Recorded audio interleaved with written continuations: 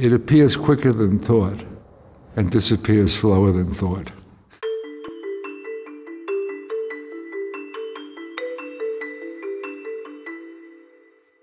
When I got up to Maine, I kind of liked the place. And the light is different than New York. It's richer. The colors are a little brighter.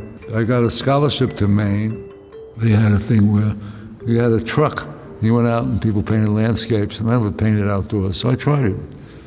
And it was a complete different way of working. In Cooper, it would take me 18 hours to make a painting.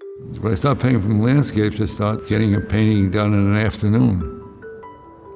The way I painted was really not thinking. It was like getting to my unconscious. The unconscious was just doing it. And that way of painting, getting to the unconscious, I said, well, I'm going for it. But Maine is like freedom.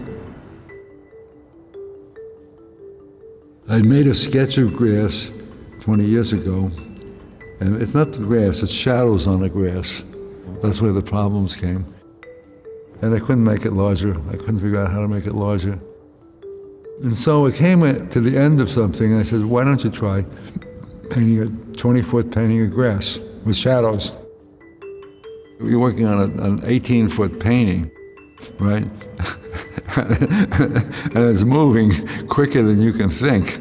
My experience has been that if I'm not scared when I go into something, it can get boring.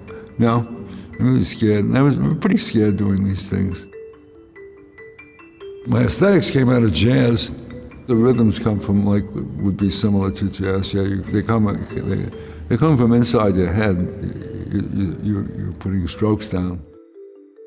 It's all light. Light what holds my painting together. Because I have an idea, and if I paint the idea, it would be okay. But when I try to get the light right, it gets into the unconscious.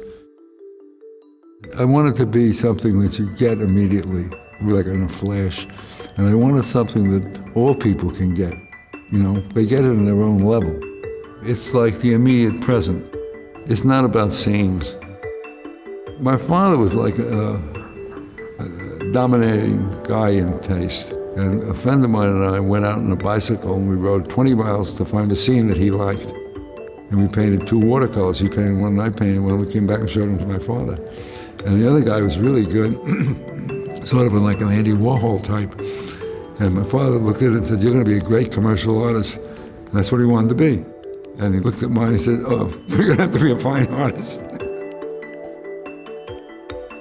But the future is like, I don't know how we get the vaguest idea what I'm doing. Life is kind of short, and you're supposed to not get bored painting.